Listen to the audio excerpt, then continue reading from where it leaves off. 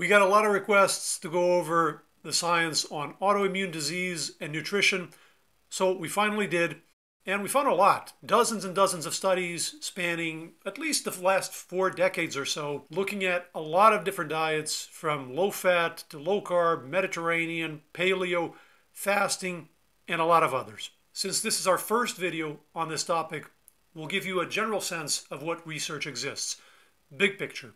We're not going to go over every single study that we analyzed. It'll be a 12-hour video, but we will give you the key takeaways that I would like to have if I had autoimmune disease or a family member or a loved one.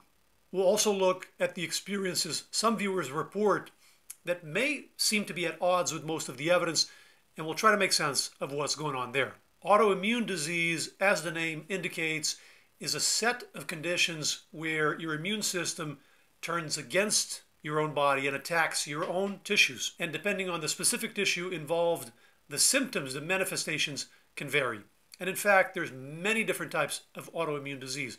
Over 100 have been described. Some common ones you might have heard of are rheumatoid arthritis, psoriasis, and Hashimoto's thyroiditis. There are some treatments available, some medications have been developed, but they're not 100% effective. So a lot of patients still have some symptoms. Quality of life is not 100%. And so there's a lot of interest in what else they can do, especially at the level of lifestyle, like nutrition, for example. And the evidence, as you're about to see, indicates that the foods we eat do play a significant role. So one example is a trial conducted in Sweden where patients with rheumatoid arthritis were split randomly and put on either a Mediterranean diet or a usual Swedish diet. Now, Mediterranean diet in nutrition science refers to the classic Mediterranean diet. So low and ultra processed foods, olive oil, fish and seafood, whole grains, unprocessed fruits and vegetables. Not whatever people are eating nowadays, McDonald's and whatever else. So over the course of 3 months, the participants eating the Mediterranean diet reported an improvement in their symptoms, their physical function improved as well, and their sense of vitality also increased. The participants in this intervention group also lost some weight. This is a common observation in a number of these trials, not all of them, but it's pretty frequent. Now, since this type of intervention changes the entire dietary pattern, we can't really tell which food exactly is responsible for the benefits. It could be the omega-3s in the fish. We know omega-3s are anti-inflammatory. It could be the lack of junk food. It could be the fruits and vegetables. It could be the olive oil with the polyphenols. Or it could be the weight loss playing a role as well. Or it could be a combination of several of those. So there are several of these trials published looking at a Mediterranean-style diet in patients with rheumatoid arthritis. There are some on looking at MS as well, multiple sclerosis. And most of these trials find benefit, improved symptoms. Not 100%. I've seen 1 or 2 where there's no statistically significant effect, but the majority find some improvement. Next, we'll take a look at trials that use fasting as the intervention. Just a quick note that it might seem odd or interesting to some viewers that the food in our gut affects how our joints feel, or even our nervous system in the case of MS. In fact, it's common for patients with rheumatoid arthritis to also have some gastrointestinal issues. And it's also known that patients with RA, rheumatoid arthritis, have some differences in their microbiome compared to healthy people. And these differences have been hypothesized to play a role in triggering RA. We know the composition of our microbiome can affect the integrity of our gut wall, what's called the intestinal permeability. And this can allow some molecules present in the gut to get into the gut wall. That can lead to an activation of the immune system locally, or it can even lead to some systemic manifestations affecting other tissues like our joints or our skin. Studies in this field even refer to this concept of the gut-joint axis. Basically, this connection, this bridge between the two worlds. Okay, let's look at fasting interventions.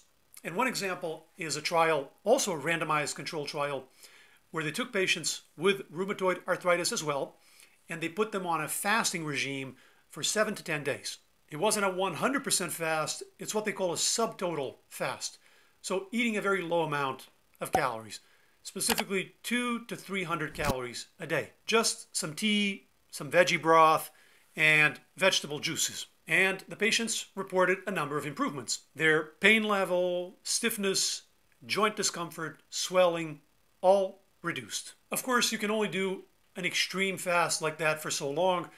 At some point, you got to start reintroducing foods. So that's what they did. They reintroduced foods one by one. Every 2 days, they would add back a single food. And if the patient tolerated, that food would stay. If they had a reaction, the food would come out again, and they would try that same food later on in the process one more time. This reintroduction stage lasted for about a year, so fairly long.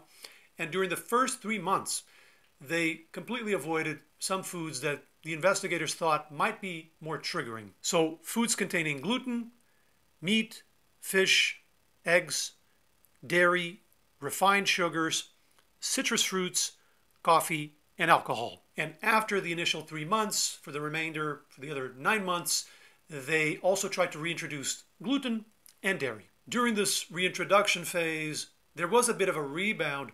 Some of the symptoms bounced back a little bit, but overall, they held on to a substantial improvement over the course of the trial compared to before. They also had a reduction in their inflammatory markers, and there was some body weight loss as well.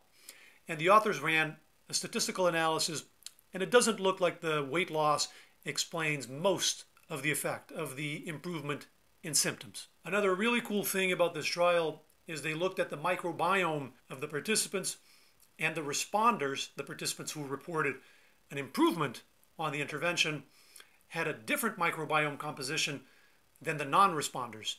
So the authors hypothesized that this may mediate the effect. So fasting is another strategy where we see improvements pretty consistently across a number of studies. Next, we'll look at low-fat interventions, and a number of studies use it. There's one in patients with rheumatoid arthritis as well, and they report a number of improvements in several symptoms like pain, joint tenderness, and swelling when they were eating a diet with less than 10% of calories coming from fat. Now, this was a single-arm study, no control group, so that reduces our confidence a lot.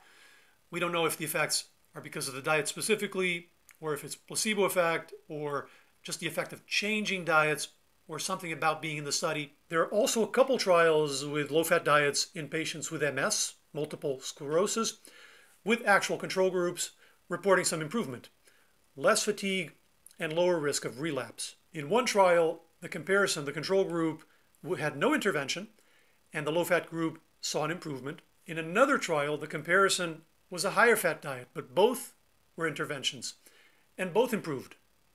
So it's possible that it's less about how much fat they're eating and more about just cleaning up the diet, which most interventions tend to do. Another strategy used by some trials is the elemental diet. It's a diet designed to contain all the essential nutrients in their simplest form. So it contains no proteins per se, only the individual amino acids. And that makes it hypoallergenic because the vast majority of allergens are proteins. It also contains some fats and some carbs, all in a simple form, and some vitamins and minerals added. All of this is a liquid solution. So it's a liquid replacement meal, kind of like that Soylent, but also designed to be hypoallergenic. The researchers tested this liquid replacement meal, but they found that most participants didn't tolerate very well just drinking that and eating nothing at all, no solid foods. So the design of their trial was a bit of a compromise. The participants got the liquid replacement meal, and they were allowed to eat a few foods: some chicken, fish, rice, carrots, beans, and bananas. And the control group also got the liquid replacement meal on top of their normal diet. So it's a bit of an unusual design. And the participants, all of whom had rheumatoid arthritis, those who were in the intervention group, so that simpler diet, liquid replacement meal and a few foods, lost some weight, and they reported some improvements to their symptoms, and their grip strength increased as well. After a month of this intervention, they entered a reintroduction phase that lasted a few months. They started adding foods back, but in this trial, food reintroduction eliminated all the improvements. Now, in this trial, they reported something really interesting. which specific foods the participants complained triggered symptoms. The most mentioned one was red meat, which is interesting because we have viewers who say this is one of the only foods that doesn't cause problems and that they can tolerate.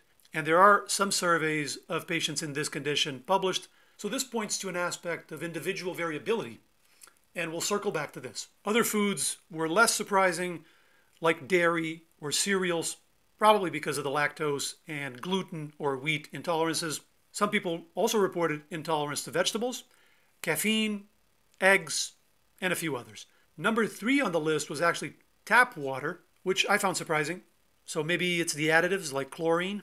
So this got me really curious. I didn't read too much into it because the number of patients in this study that reported this list was very small sample size.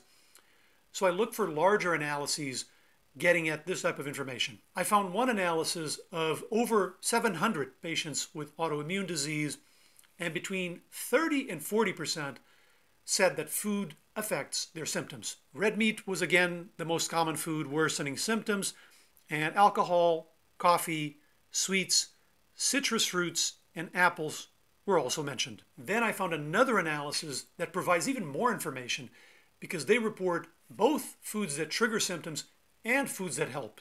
The most mentioned food that helped was blueberries, then fish, strawberries, and spinach. And on the triggering side, sugary soda was the number one enemy, then desserts, beer, then red meat, and then eggplant, diet soda, and tomatoes. Notice that the percentage is not very high for each food, so many other participants did not report these foods, again pointing to individual variability. Now here's the fascinating part. Every one of these foods had some people reporting improvement and some people reporting worsening. Even the blueberries made things worse for a small number of patients. And even the soda was good for some people. This analysis and this figure I thought were fascinating because this explains a lot about the social media messages that we see around autoimmune disease and nutrition, which tend to be very extreme. Some influencers telling people they have to eliminate all animal products from their diet and it's the only way. Someone else telling them they got to eliminate all the plants and eat nothing but meat. And this is very confusing for the public. I get a lot of messages, people asking me, what on earth is going on? Is someone lying? No, it's right there in the figure. What probably happened is one person couldn't tolerate red meat and maybe other animal products. As we saw, that's not rare statistically. So of course they're going to feel better on a vegan diet, on an all-plant diet. And now they start saying that's the solution for autoimmune disease. And they back rationalize that all animal products are unhealthy for humans. Not supported by the scientific evidence, but that's their personal experience. At the same time, another guy couldn't tolerate some vegetables or maybe all vegetables, and red meat improved his symptoms. So he's in this bar over here. So he starts saying this is the solution for autoimmune disease. And he back rationalizes, oh, so vegetables are toxic for all humans. Everybody should stop eating them. Not supported by the scientific evidence at all, but that's how it legitimately felt to him. So their audiences are self-selecting. I tried this diet, works for me, I line up behind this guru. Doesn't work for me, I try the other one. That one works, I line up behind this guy. And both are completely convinced the other one's wrong because the diet didn't work for them. Each guru is preaching to the crowd that matches their experience. When we zoom out and we look at a population that's not self-selected, it's not a forum, it's not a diet community on the internet, it's a number of people with the disease that went to a specialist. So it's not selected by diet. We see the big picture. Both intolerances exist. And this is probably a simplified picture as well. There's likely all kinds of gradations and variations. Some people with extreme intolerances can only handle like one food or a couple foods. We have some viewers in that position. And then other people with more partial intolerances can handle a bunch of stuff, maybe a couple foods that are no bueno, and maybe some others that they can eat a little bit, but if they go overboard, they feel it. Now, of course, the role of science and medicine is to understand what's going on behind these different intolerances and find some solutions case by case. So we have to believe people when they report these difficulties and not give them a hard time. But of course, we don't extrapolate from a group of people with an intolerance to all of humanity now needs to avoid this food. It's silly. It's not scientifically serious. And it doesn't help anyone. It doesn't help the people with the intolerance because it doesn't provide a solution. And certainly doesn't help everybody else because they just get a confusing message. All right, that was a long detour, but I think this is important. We'll come back to individual variability. Right now, let's keep going through other dietary strategies. Another diet I've seen used in some trials is the anti-inflammatory diet. One version of it is used, for example, in the context of IBD, inflammatory bowel disease. They even call it the IBD aid. IBD, inflammatory bowel disease, aid, anti-inflammatory diet. And IBD aid has 5 components. The first is reducing some types of carbohydrate, like lactose and refined carbs. The second is supporting the microbiome, trying to restore microbiome health and function. And this is done by providing both prebiotics and probiotics. Prebiotics is essentially food for our microbes.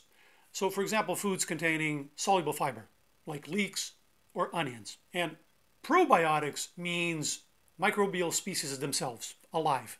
So fermented foods is a common way to do that. The third component of IBD aid is fat type, and it favors unsaturated fats over saturated. The fourth component is identifying specific intolerances and addressing them. And the fifth component is modifying texture. So, for example, by blending or grinding or cooking foods. The idea is to improve nutrient absorption and also to break down fiber, to kind of chop it up, to make digestion easier for people with this condition and this difficulty processing complex carbohydrates. Some examples of foods in an IBD aid diet: lean meats, poultry, fish, omega-3 rich eggs, select fruits and vegetables, flours, mainly non-grain based flours, and then probiotics, aged cheese, yogurt, kefir, miso, some honey, and then some examples of prebiotics as well: banana, oat, blended chicory root,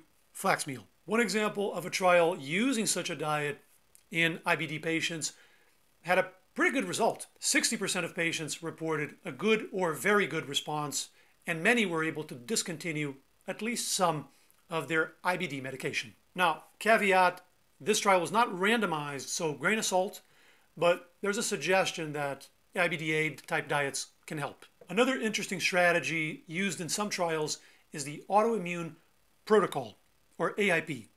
It's a modified paleo diet, so it avoids grains, even whole grains, dairy, eggs, legumes, nightshades, nuts and seeds, alcohol, coffee, oil, and food additives. So basically, ultra-processed foods. That is a lot of restrictions, but this is the elimination phase.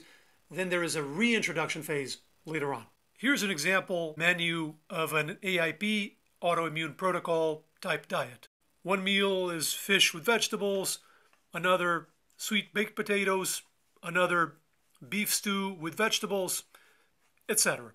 Basically, a lot of whole foods, some meats, some vegetables. There are several studies using AIP, the autoimmune protocol, in patients with IBD, MS, rheumatoid arthritis, and also Hashimoto's thyroiditis, which is an autoimmune disease that affects the thyroid gland. The results are pretty encouraging. Symptoms generally improve.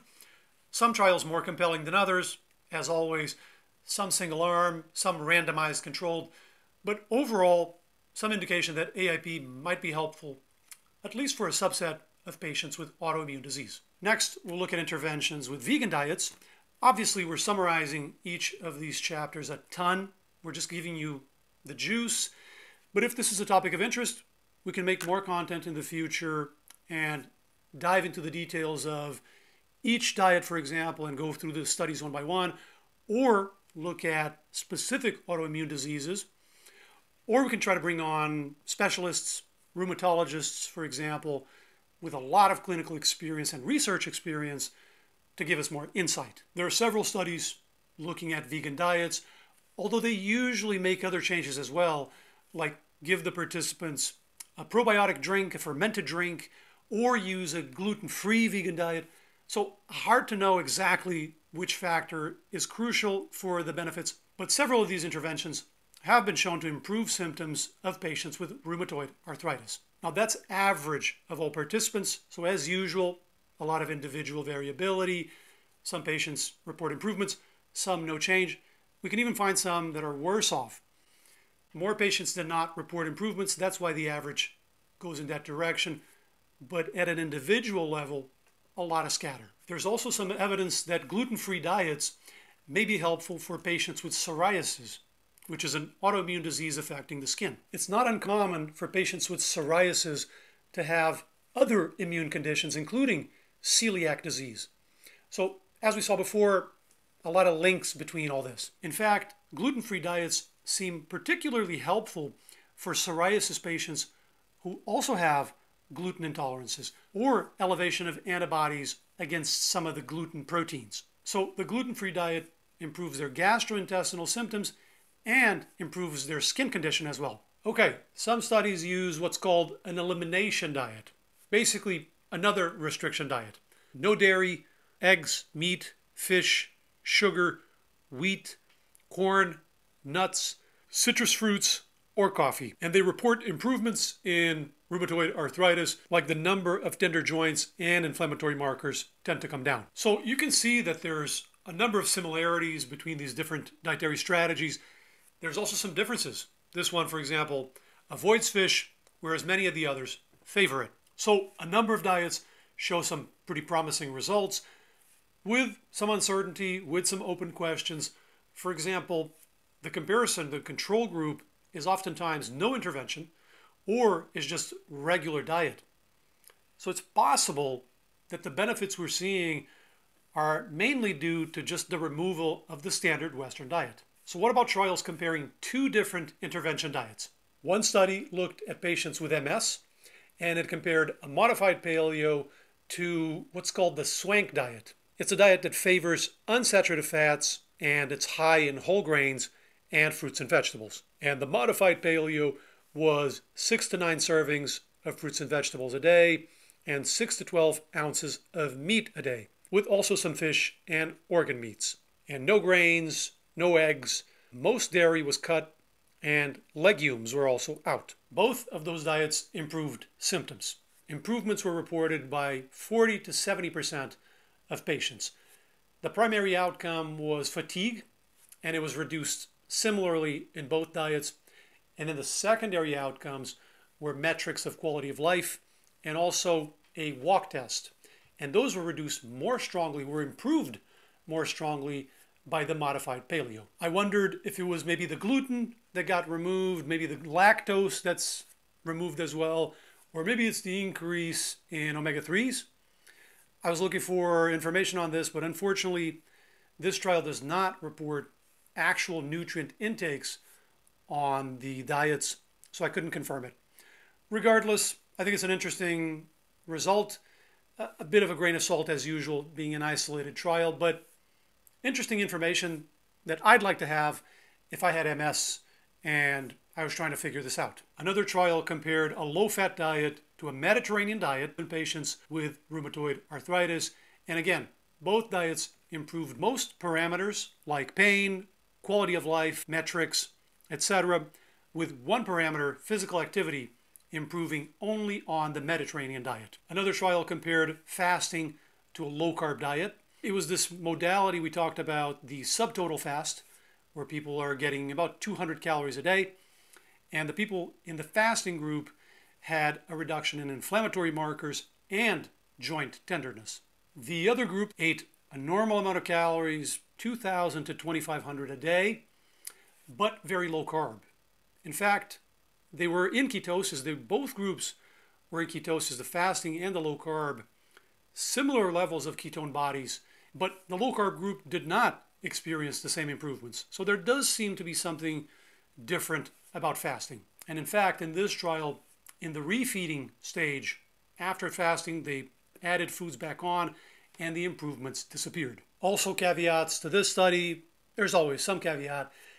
not randomized, and small sample size. There are other trials that indicate that a ketogenic diet can deliver some benefits, like for example, a reduction in morning stiffness in patients with RA, with rheumatoid arthritis. It just seems less effective than fasting over these short time frames. So it might just be a temporal thing. The low carb diet might take a little longer to kick in since fasting is a stronger stimulus. Another trial compared fasting to a Mediterranean diet. And again, fasting came out on top. In fact, in this one, only the fasting group saw significant clinical improvements. And another trial compared a Mediterranean diet to an exercise program. And they found that the exercise had a stronger benefit for rheumatoid arthritis. Next, we're going to quickly go over evidence for supplements in autoimmune disease. And there is some evidence that omega-3 supplementation can help in rheumatoid arthritis. And again, we know that omega-3s are anti-inflammatory, so it makes sense. Most studies used fish oil, and there's evidence of some benefit starting around a gram of EPA DHA per day, and then stronger benefit at even higher doses of 2 grams a day, and even higher up to 6 grams a day. Also some evidence for vitamin D supplementation in rheumatoid arthritis, mainly in patients who have low levels of vitamin D to begin with. So this may be mainly rectifying low vitamin D. A couple other things have some evidence suggesting benefit, more sparse, like 1 trial for each, but just so you have all of the info. Borage seed oil, I saw at least 1 trial where people getting 1.4 grams of gamma-linolenic acid from borage seed oil improved rheumatoid arthritis symptoms. And I don't sell any of these supplements. I don't have a deal with supplement companies, just sharing what's published. Another trial indicates that black currant seed oil, 10.5 grams a day, can help with rheumatoid arthritis as well. And then a couple of probiotics, Lactobacillus KCI 01, a capsule with 10 to the 8th power colony forming units, CFUs per day. This is just a measure of how many bacteria are in the supplement, in the capsule. Another one, Lactobacillus rhamnosus GG. In 1 trial, people got capsules with at least 5 times 10 to the 9th power CFUs per capsule. So that's 5 billion bacteria. That's what that number means. And that's per capsule. And they took 4 capsules a day, so 20 billion CFUs a day. And finally, ashwagandha extract. There is a trial, technically not an autoimmune disease, but patients with knee pain. The trial lasted for 12 weeks, and the patients got either 125 milligrams or 250 milligram supplements twice a day, and both doses reduced symptoms, with the larger dose having a stronger effect. So that's the information on supplements. Now, I wanted to give you some final thoughts on this individual variability. We see promising data for a lot of different dietary patterns. We see people reporting improvements on widely different diets. What's going on here? One common theme is weight loss, which is common in a lot of these trials and in most elimination diets. And we know that weight loss is a powerful anti-inflammatory stimulus. So it probably does play a role. It's a factor. Does it explain all the observations? I don't think so. There are some trials without weight loss reporting clinical improvement, and some people have intolerance to single foods within a matter of days of eating it. So that can't all be explained by putting on a bunch of weight. Another common theme is ultra-processed foods, junk food. All of these elimination diets reduce it or get rid of it.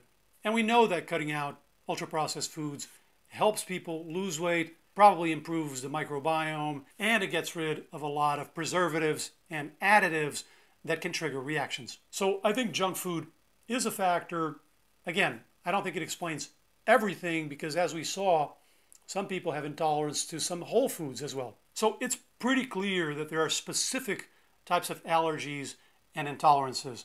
Some people can't handle gluten, others dairy, others red meat, and others some types of fiber. Can these intolerances be reversed? That's the million-dollar question, the billion-dollar question. So I've seen 2 interesting ideas that may help us move in that direction. And this part is more speculative. We're just kind of thinking out loud, which is okay to do as long as we're clear that that's what we're doing. The first idea is that some intolerances are reversible via gradual, careful reintroduction of problem foods. Reintroduction is a pretty standard procedure in gastroenterology in the context of some of these gastrointestinal conditions, and I've seen it work very powerfully. This might be related to microbiome deficiencies. We know that Westerners tend to have low microbiome diversity, whether it's the exposure to the standard Western diet with a lot of junk foods and low fiber, or whether it's the antibiotic exposure or infections like food poisoning. All of these things can really rock our microbiome. So carefully ramping up these problematic foods can in some cases restore tolerance, possibly by cultivating the right microbial species back up in our gut. So they might be impoverished, and feeding them the right foods might allow them to grow back up. Note of caution here, I am not saying that if you have an allergy to soy or peanuts or seafood, that you should go cram those foods to get tolerance. All right? Please don't do that. This is very case by case. Ideally, work with your doctor or with a good qualified registered dietitian. The other idea is fermented foods. There is some evidence that people who have difficulty breaking down some foods, like high fiber foods, for example, experience improvements when they're given fermented foods.